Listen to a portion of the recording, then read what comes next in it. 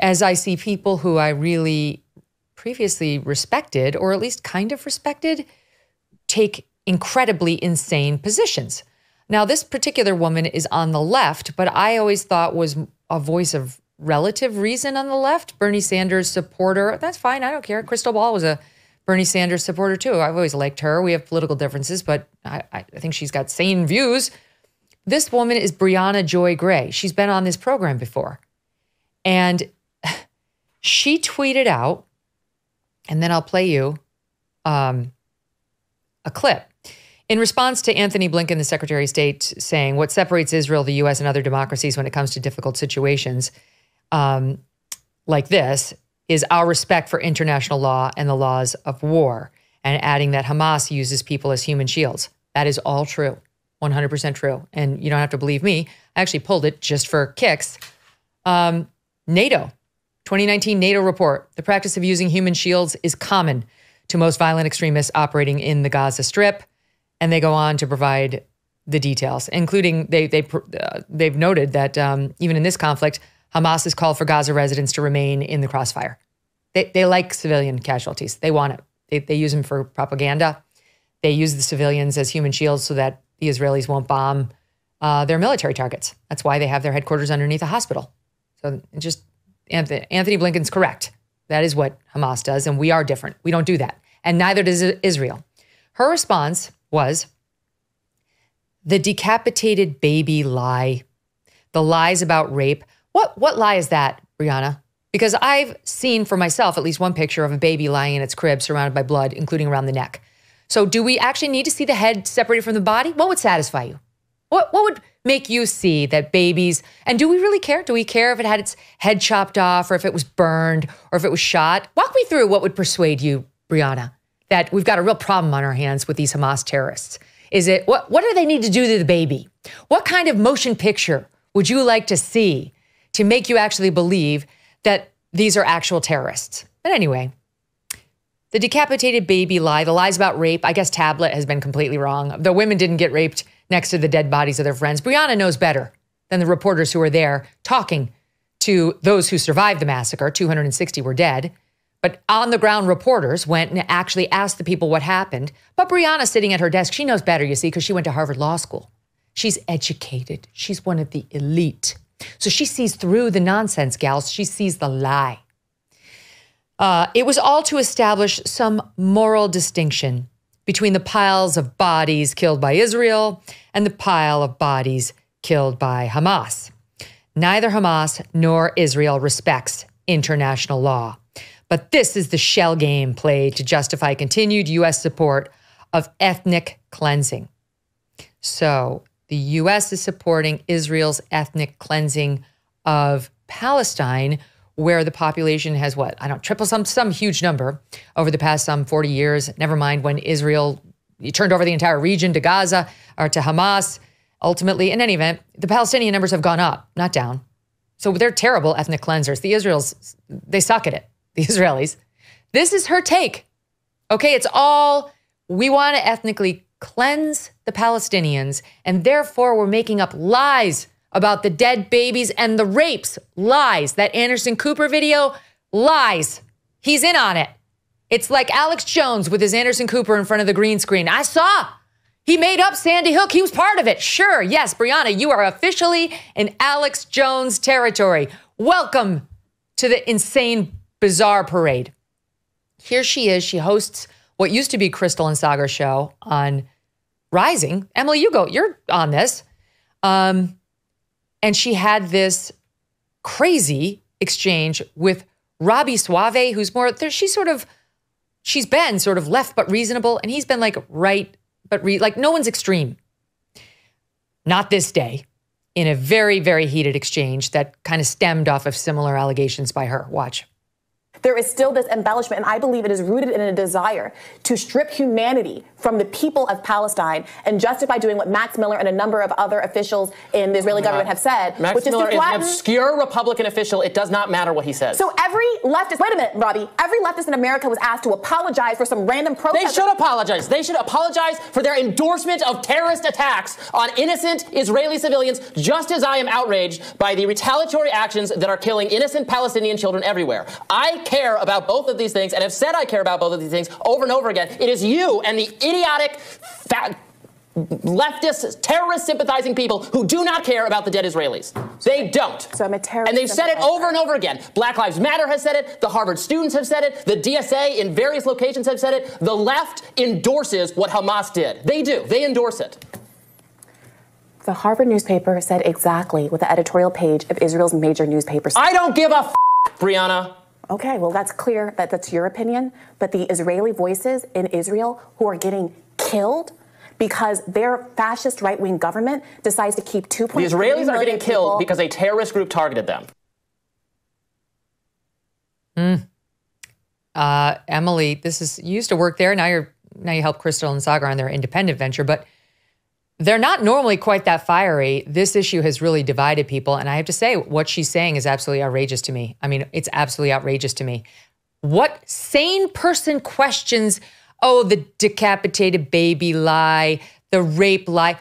What the hell does she know? She's suggesting women did. How does she know anything? That's just that's Holocaust denialism. That's what that is. I like Briahna, and if I were involved in that exchange, how I would have responded is actually that Haaretz is what she was referring to, the Israeli newspaper that allegedly said the same thing as the Harvard statement. I think that there was a huge distinction between those two statements. One, first of all, is coming from an Israeli paper that obviously has been covering at the time of that editorial all kinds of stuff, and it kind of goes without saying that they condemn the slaughter of Jews. On the other hand, also, the Harvard statement said that Israel was entirely to blame. We saw that in a lot of the statements, entirely to blame. And so I think, and I have actually been thinking about this a lot as I've listened to some of these arguments over the last week, there's this very visceral anger, frustration, rage among some people on the left about the way Western media oftentimes, and Western media has a whole lot of problems, and I think we all agree with that, will take like that I-24 report, which I believe said that there were 40 beheaded babies at Kfar Aza, and because that number might not be exactly accurate, we saw this sort of eruption of that visceral frustration a lot of people on the American left have with Western media, because they just think all of the Palestinians get ignored and they're the ones that are suffering under the oppression of colonialism, et cetera, et cetera. I completely disagree with the history there. I think that's where it comes from. And I think it was really, really, really unfortunate to see a lot of that on display last week in the aftermath of the slaughter of innocents. To do that within a few days, I mean, I get that there are serious concerns, but Hamas is bragging about using civilians as human shields. They are right now telling people not to evacuate, saying things like you have two options, or we have two options as the Palestinian people, to fight or to die in our homes. That is the kind of language that treats civilians as martyrs, not as people who should be trying to find safe passage to Egypt or other ways to evacuate, which the global community is actually working on. But to tell people to die in their homes, that is using civilians as human shields. That is not evacuating civilians in a way that ensures they will be muddled together with the military population in Gaza, knowing that Israel is going to retaliate because hundreds, more than a thousand of their people were slaughtered in cold blood, ambushed at their homes, at a music festival. These two things are not the same, and they're not justified, even if you believe that there were decades of colonial oppression. So I think to do anything but to blame Hamas for the situation that it's putting its own civilians in the context of this last week is really, really wrong. I mean, the fact, it's so just dishonest, Eliana, to say these are lies. told by the media. They're trying to suggest Hamas did evil things to draw a moral distinction between the evil Hamas and Israel. That's what she's saying in this tweet. She says, these lies were to establish a moral distinction between the pile of bodies from Israel and those from Hamas. There is a moral distinction. There is a moral distinction between Hamas and Israel, whether she wants to see it or not. And she can delude herself all she wants based on how many babies were decapitated. Was it 40? Was it 4? Was it 1? Versus, and ignore all the evidence. Did you see the picture from Netanyahu of the burned babies? Are you one of the loonies, Briahna, who decided to do a little AI investigation on the picture like Tim Pool, only to later find out, oh, whoops, I embarrassed myself. It's real. How about the one of the dead, stabbed, shot? Couldn't tell because they blurred it. Baby in its crib. How about the bloody other crib that they tweeted out? How about the many bloody playrooms that they tweeted out? How about the Anderson Cooper? Like, to run with it's a lie, right? And it's meant to manipulate you into thinking Hamas is evil unfairly, Eliana. It truly is Alex Jones territory. Like, you really are, you've gone off the deep end. You need to be reeled in. And I don't know in her case what the motivation is, whether it's an anti-Semitism thing, what it is, but it's disgusting because the evidence is overwhelming that Hamas is murdering children and the elderly and the disabled. And if you don't believe that, why don't you believe Hamas's own videos where they have little babies hostage right now? What is that? Is that okay? Did the Israelis do that, Briahna? Is that cool with the international rules of war? It's a no. Show me the international rules of war that Israel has broken. They try not to kill civilians. They attack military targets. They drop a warning bomblet on the buildings that they're about to bomb to let the people know the real bomb is coming, get out. They send text messages to the Palestinians saying a bomb is coming, evacuate now. My God, she's right. She's wrong to say that there's no moral distinction between these two. There's a world of moral distinction between the two. Well, I actually think this is a really sinister mode of argumentation that you're seeing, not just from her, but there was a Los Angeles Times reporter who also seized on this fact on Twitter. And it is to seize on a detail and saying this hasn't been proven. And the effect or the intended effect is to make others question the reality in front of them. Well, if babies weren't beheaded, how can we know if all of these other things are true? The intended effect is to say, did these events really happen? Question what you're being told from the press. Question the pictures that you're seeing. Question the videos that are being put out. Question the reality. Unfortunately, Hamas intentionally broadcast footage, and I'd be happy to get in an argument about were the babies beheaded or were they merely shot in their cribs? Were there 11 bloody handprints or were there 20? Because that's the path they're going to go down.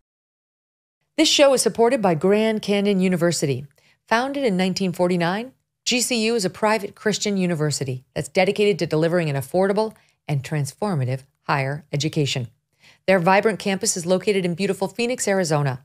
And according to niche.com, it's ranked a top 25 best campus in the country. As of June 2023, GCU offers 330 academic programs with over 270 of them online, allowing you the freedom to earn your degree on your time from wherever you are. Their programs are also designed to challenge and inspire you. At GCU, your degree, whether it's a bachelor's, master's, or doctorate, integrates the free market system and a welcoming Christian worldview. And they believe that higher education should be accessible to all. Learn more about GCU's programs, competitive tuition rates, and scholarship offers from your university counselor. They're part of the supportive graduation team that's going to take a personalized approach to helping you achieve your academic goals, walking next to you every step of the way. Find your purpose at Grand Canyon University. Private, Christian, affordable. For more info or to enroll, visit gcu.edu. Hey, thanks so much for watching. If you like what you just saw, hit the subscribe button for more clips and full episodes.